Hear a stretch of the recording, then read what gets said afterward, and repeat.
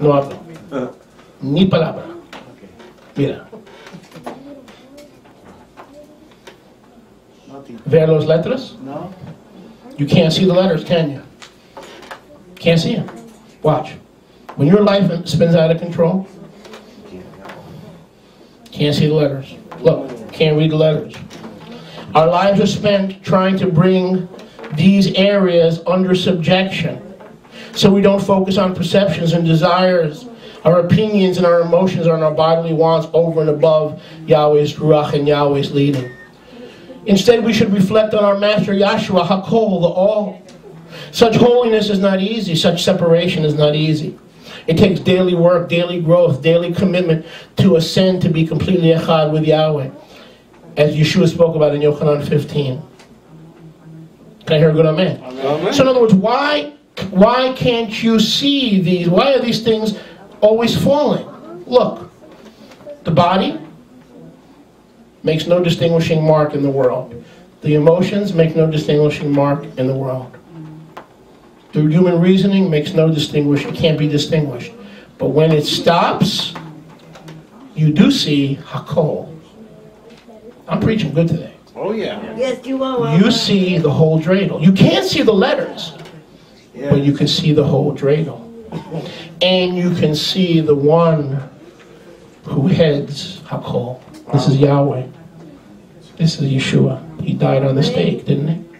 He died on the tree, didn't he? And he is in charge of Hakol. So you could always see Yeshua, watch this, running and controlling your life, because you're his slave, you're his servant. You're not a servant of the body. You're not a servant of the emotions. You're not a servant of your human reasoning. You are fully and completely and totally what? His. And when your life spins and it seems like all is lost, all is confusing, you're out of control, watch this.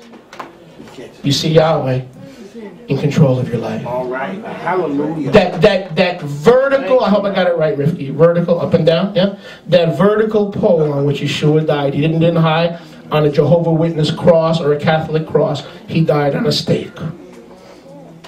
Wait. Do you understand what I'm saying? Oh, yes. When you give him Hakol, when the parts of your life that want to take over and want to call the shots are not allowed to call the shots, but the Ruach HaKodesh is allowed to call the shots, and the blessed Devar Yahweh is allowed to call the shots, you have now subjected Hakol to Yahweh. This is good. You're going to get the tape today. Matter of fact, if you don't behave, I may charge you 30. All right now. Make that 35. Oh.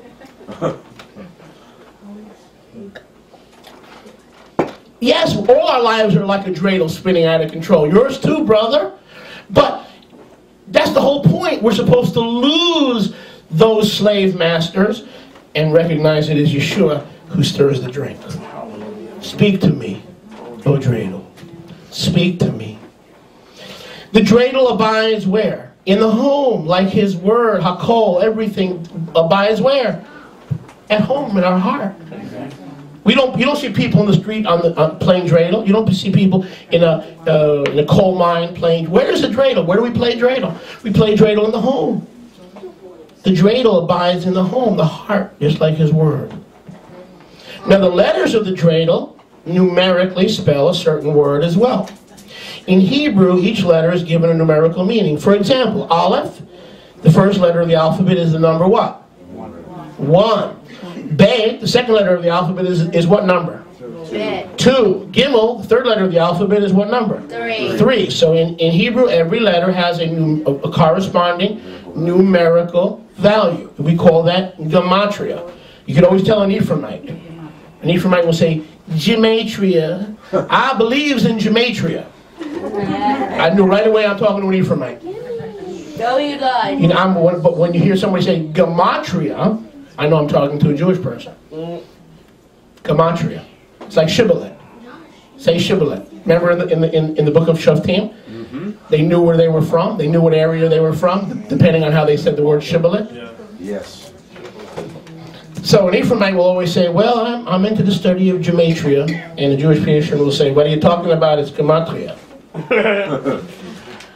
In gematria, Each Hebrew letter is assigned a numerical value. An interesting insight about gematria is that two words have the same number, there is a divine connection. I'll say it again. In gematria, there is a number one principle. If two words add up to the same number, there is a connection. You understand, Vincent? If two Hebrew words, this doesn't apply in Chinese, this doesn't apply in Swahili, this doesn't apply in Arabic, only in the Lashon HaKodesh or the Hebrew tongue. If two words add up to the same numerical value, there is a divine connection to those two words. Can I hear a good amen? Amen. For example, let's go back to the dreidel.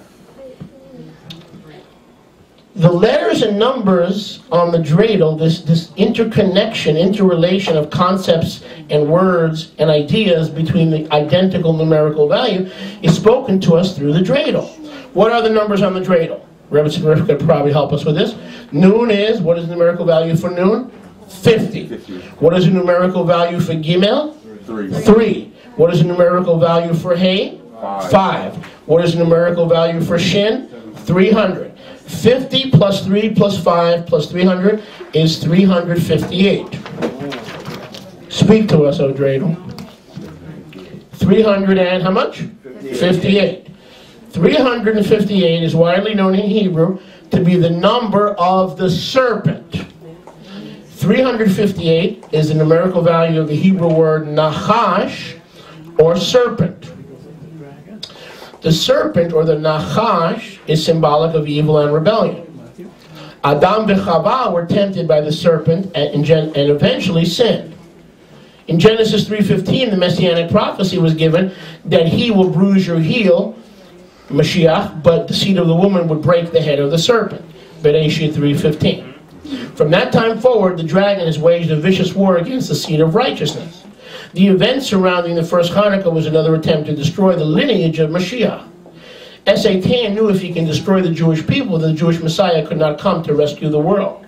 And the curse on Judah, Ezekiel 4:4, could not be lifted. The enemy persecuted, killed, ridiculed, slaughtered, and mocked our ancestors. The Hebraic culture was invaded. Torah was forbidden. The temple was desecrated. Sound familiar? Today we face the same struggle. So in other words, the 358 is the word Satan. Whose job is it to send our lives spinning? We'll help me out here. Spinning out of control. S period, A period, 10. You think Yahweh wants your life spinning out of control? No. Because Yahweh's up here holding it all together. Right? He's up here. He's up here. And so even when we fall, who's holding it all together?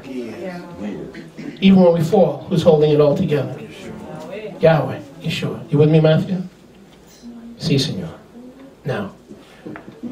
But when we add up 358, we get the Hebrew word nachash.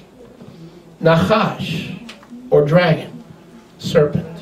It is the serpent who wants to, he doesn't care which of these letters is distinguished. Yahweh wants to make them what, Bruno? Indistinguishable. So you fly, you can even hear the spirit, can't you? When you spin the dreidel, can't you even hear the spirit? There, look.